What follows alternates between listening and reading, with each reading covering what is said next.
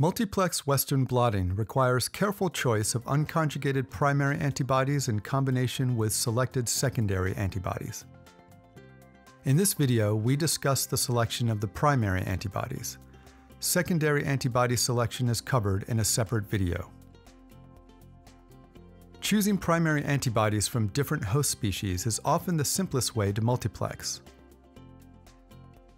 When choosing antibodies from different host species, distantly related species like mouse and goat are less likely to have issues with species cross-reactivity. Avoid choosing antibodies from closely related species like mouse and rat.